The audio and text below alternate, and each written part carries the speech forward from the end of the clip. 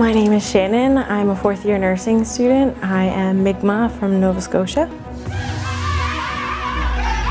I get to come to Four Directions. They have elders here for you to talk to. They have smudging, they have drumming, as well as they host full moon ceremonies that I get to come out with my Indigenous friends and non-Indigenous friends. It's open to anybody, and that's, I think, a big part of it. It's showing the community on campus and that we're open. All of these clinical instructors, all of these professors, they're countless people that you look up to. You always get to go in and talk with your professors. After class, they're always available to you. I think they've made me a great person at the end of the day, and I want to keep striving to be a good person. And I think that's what the Queen's School of Nursing just continues to instill in you.